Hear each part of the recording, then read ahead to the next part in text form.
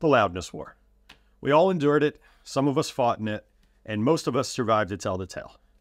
While I feel that we've come back around as an industry to a somewhat reasonable compromise since the worst days of it, it certainly left an indelible mark on the music of the era. Most people associate the Loudness Wars with the 2000s, and while that certainly was the most egregious period, the idea that louder is better actually started way back in the 1950s. Now, please bear with me, as there were a lot of factors happening around the same times, from industry demands to technical achievements, and a lot of necessary history that can be tough to cover in a linear way. First, we need a little overview of mastering history. Before Ampex invented tape recording in 1948, you were limited to a live performance cut directly to either wire or lacquer disc, then pressed to vinyl. No overdubs, no remixing, just one skilled operator and maybe an assistant handling the capture and execution of this process. When the transition to tape recording became widespread in the early 50s, a new position was needed, the transfer engineer, to ensure that tape recordings were transferred to the cutting lathe properly and a master disc was created without error. As most recording engineers at the time came up in the live-to-lacquer format, the early years of tape transfer were just a matter of getting a decent level to disc without going too hard. The Recording Industry Association of America, or RIAA, established a standard spec EQ curve for the recording and playback of vinyl records to ensure compatibility across all record label releases and brands of playback turntables, as too much bass could cause a stylus cartridge to jump and skip, resulting in the return of the purchase. A transfer engineer might engage some corrective EQ to adhere to this standard, but the idea of manipulating the tape recording beyond that in a creative manner didn't exist just yet.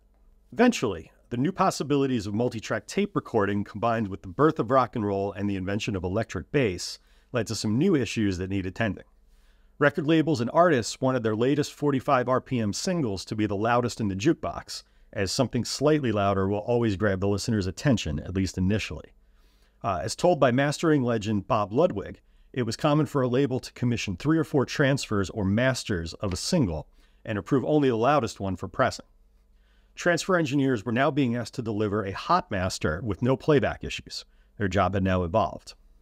Enter compression. Tube limiters have been used for decades in broadcast and PA applications, as well as preventing any strident peaks from ruining a good lacquer cutting. But the idea of using one to manipulate the dynamic range of a recording in a creative way, thereby raising the average level, was new. Additionally, transfer engineers found that boosting the high end slightly, or 3 kHz specifically, enhanced the perceived loudness of a master. In 1959, the Fairchild 660 mono and 670 stereo compressor limiters were released, initially as vinyl mastering tools, before being found desirable for many other tasks in the recording studio and reaching their own legendary status. Studios often built their own equipment back then as well, so in addition to names like Pultec, Altec, Langevin, Lang, and RCA, you had EMI engineers building their own compressors, Bill Putnam at Universal coming up with all sorts of tech innovations, and Motown building a custom EQ transfer console specifically for their vinyl cutting room. Speaking of Motown, they quickly became known for some of the hottest masters around in the early 60s, and some of the most prominent bass, thanks to half-speed disc cutting techniques, and James Jamerson playing that bass, of course. Paul McCartney was a huge fan of Jamerson and Motown, and pushed the Abbey Road engineers for a similar sound, eventually experimenting with Jeff Emmerich on Revolver for some game-changing results. Along with the many technical advancements happening at studios like Abbey Road and Olympic in London, United and Gold Star in Los Angeles, and Atlantic in New York City, amongst others, multi-track tape recording and mixing was being pushed to new limits, and the process of transferring this to vinyl became even more crucial and creative. Also, as the role of music mixing was becoming more defined, an LP album might contain mixes from several different producers, engineers, and studios. It fell upon the mastering engineer to ensure a balanced, cohesive album assembly from start to finish, and the profession had been yet further defined. At this point, we need to talk about the godfather of modern mastering. Bob Ludwig began his career as a transfer engineer in the late 60s, quickly establishing himself as one of the best in the business at delivering a competitively hot, well-crafted master. Although responsible for an early too hot cut of Led Zeppelin II, which caused needles to skip and was recalled, and of course is now a collector's item, his track record is nearly unblemished. With 13 Grammys and over 3,000 credits, he helped pioneer the role of the mastering engineer in modern vinyl and CD mastering, first at A&R Studios, then Masterdisc, then Sterling Sound, and ultimately his own gateway mastering, before retiring in 2023 at the age of 78. As his name is synonymous with mastering for many, his influence on the craft is immeasurable, and he's often referred to as the mastering master. Before we go any further, time for a few technical terms regarding level, loudness, and dynamics that will be important to understand as we get talking about digital and CD mastering. I'll try to keep them as simple as possible and apologize to any experts who might be listening for dumbing them down a bit for the layman. 0 dB FS, or full scale. This term represents the upper limit of an audio signal in the digital realm used to measure peak transients. Anything peaking above 0 is called an over and may cause audible clipping and distortion on a final master. It can even sound like something is wrong with your stereo. Normalization is the process of raising the highest peaks of an audio program to at or just below 0 dB full scale. RMS, or root mean square, the average level of an audio signal's loudness as derived over a period of time.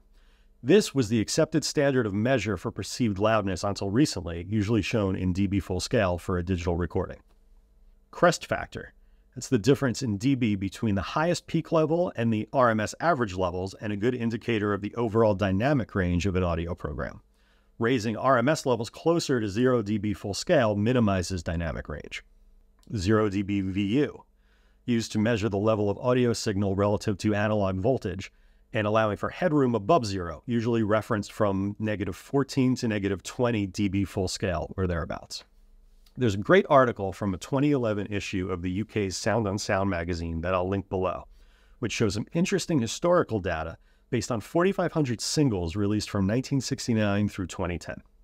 Without quoting the entire article, there was a noticeable increase in crest factor or dynamic range from 1969 through 1980, likely based on the many advances in analog recording and mastering during that time, including enhanced signal-to-noise ratios in recording consoles, outboard equipment, tape machines, and early digital master transfers. RMS remained consistent during this time, and the improved dynamic range and overall high quality remained consistent throughout the 1980s, with vinyl still the most popular format early in the decade.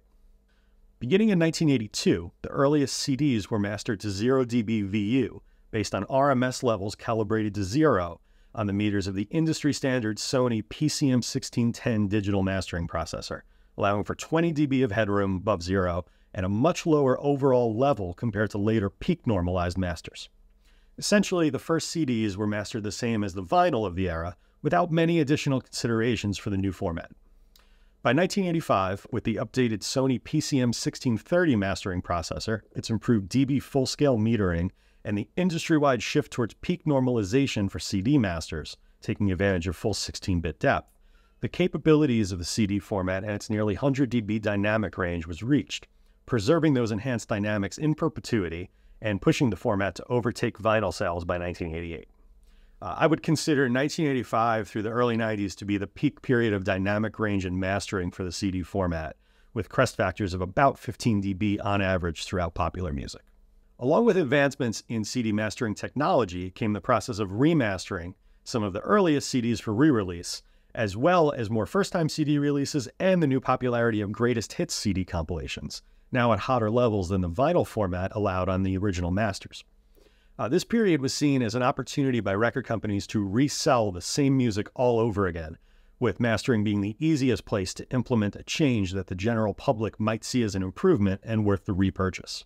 Of course, this trend continues through this day.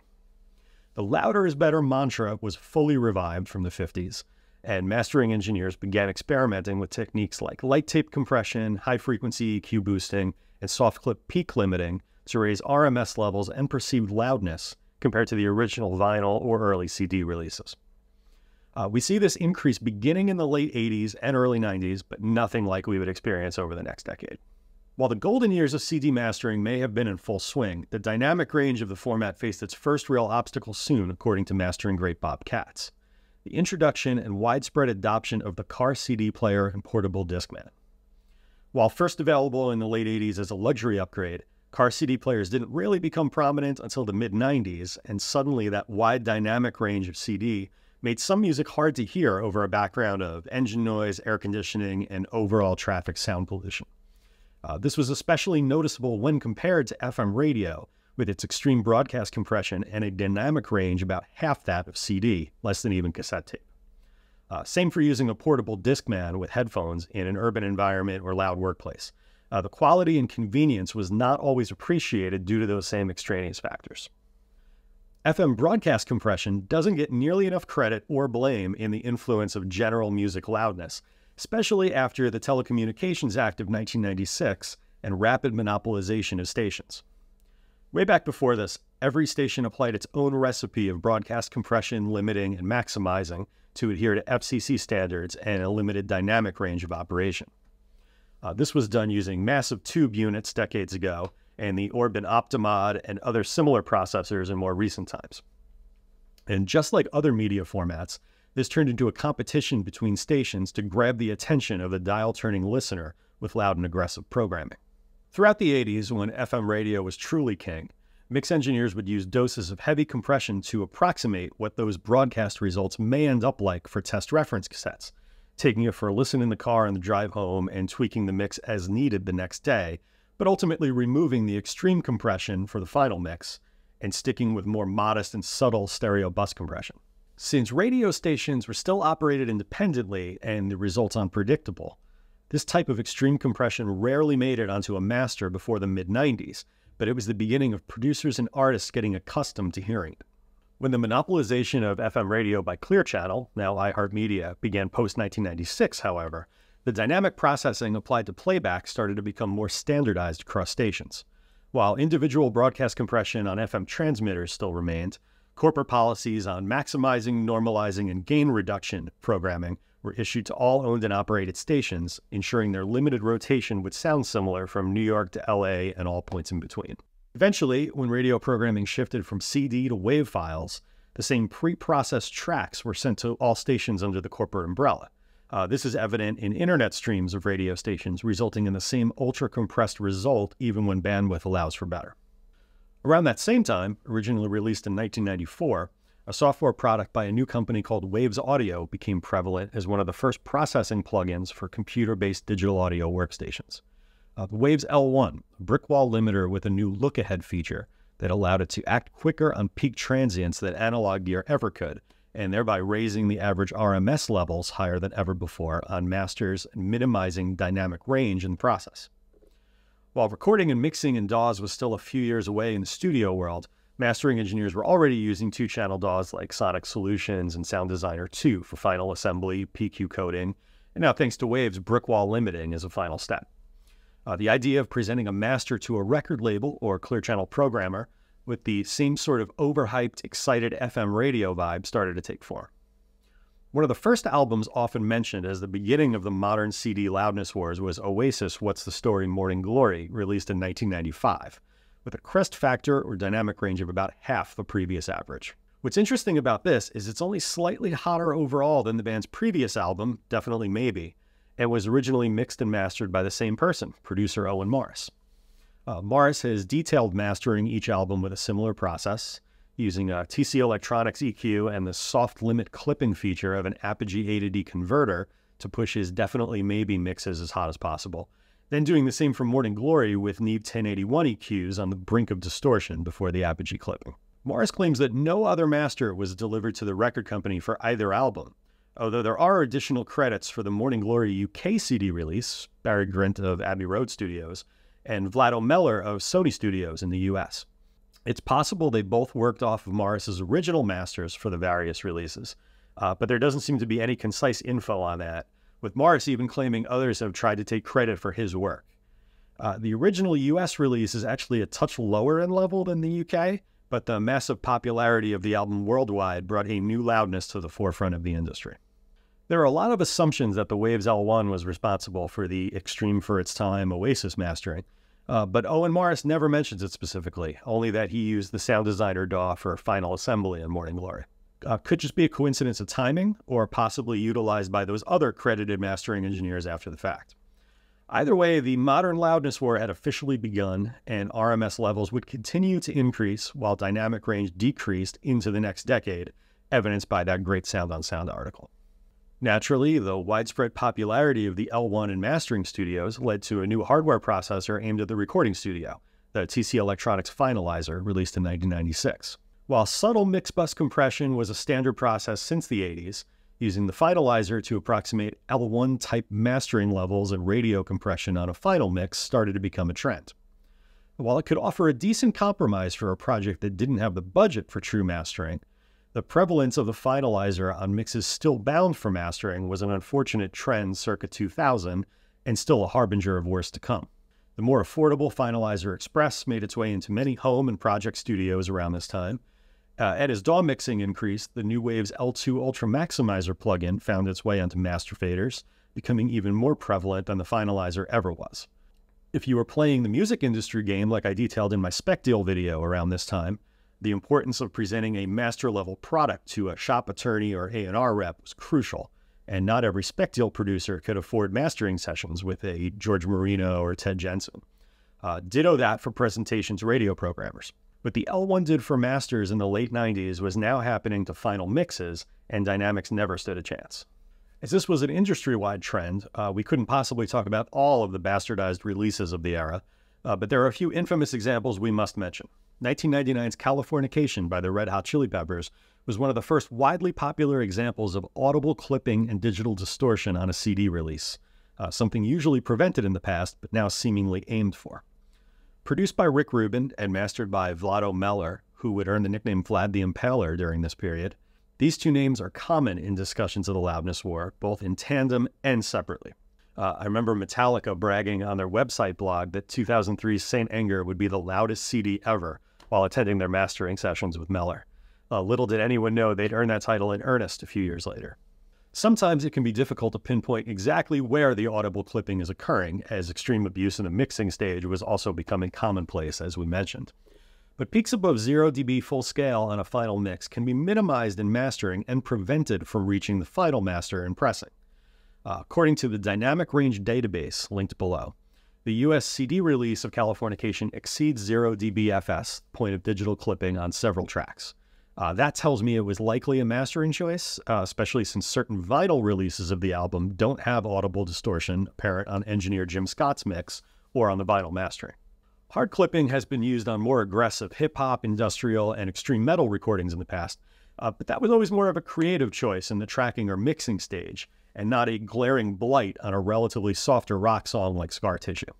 Speaking of Rick Rubin, he developed a workflow on his production similar to the multiple vinyl transfers of the 50s and 60s, but with mixing as well as mastering involved. Not sure when it began, but in the early 2000s, it was common for Rick to have several mix engineers have a go at a particular project, then after choosing his favorite mixer, would do the same with mastering. As Rick was producing some of the biggest modern rock albums of the era, this became a bit of a competition, and some mixers started getting wins by pushing their mixes into the kind of compression and clipping territory that they knew Rick favored from his mastering tastes. I give Rick credit that he's always insisted he doesn't care how something is done, just whether the result moves him emotionally or not, and based on his decades of success, it's tough to dispute that. I do know of at least one mixer, Rich Costi, who has admitted he grew tired of this constant competition and pulled himself out of the pool after dissatisfaction with how one of his album mixes was handled. Not positive which album this was, but have a good guess based on the era and personnel. Two other infamous Rubin productions deserve mention. The first, 2005's Volume 3, The Subliminal Verses by Slipknot, mixed by Greg Fiddleman and mastered by Ted Jensen, has audible distortion from clipping and greatly reduced dynamic range from compression and brickwalling, only about a 3 dB dynamic range total.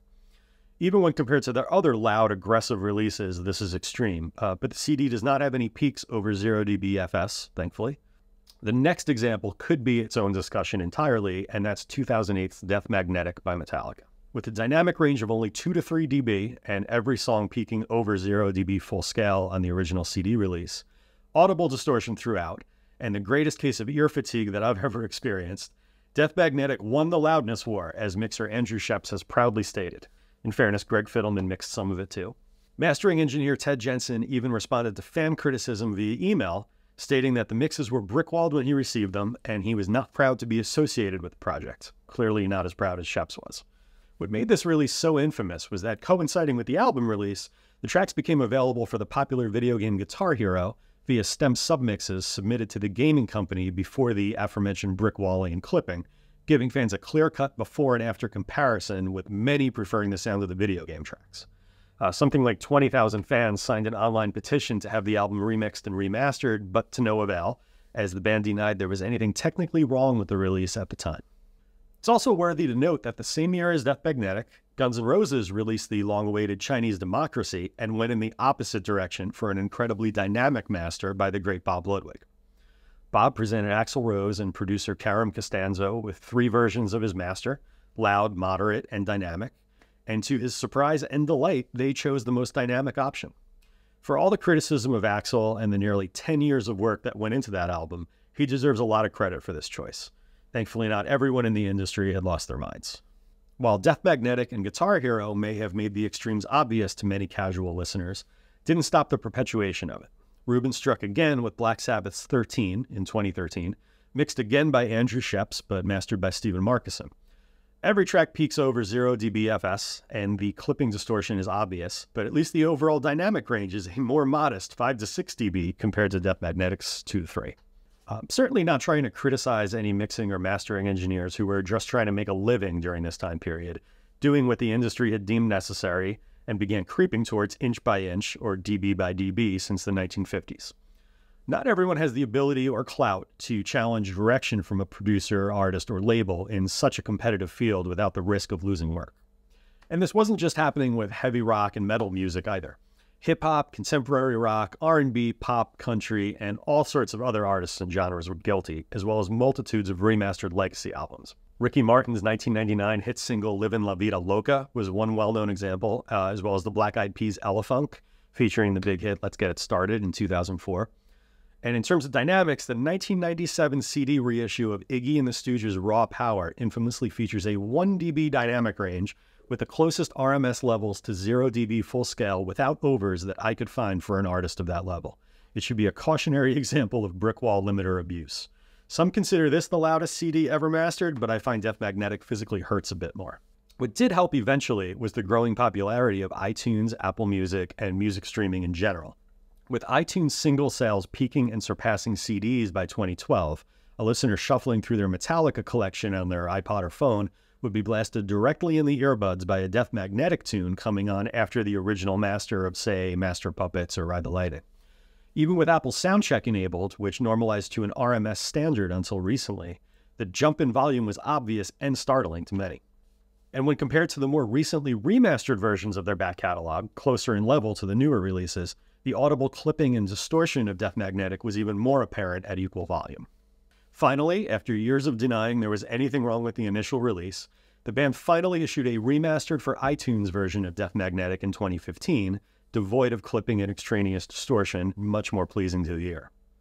I've heard more than one fan state the album went from a least favorite to a top 3 after that remaster, and I felt this capitulation by one of the biggest bands in the world was a great sign for the industry as a whole.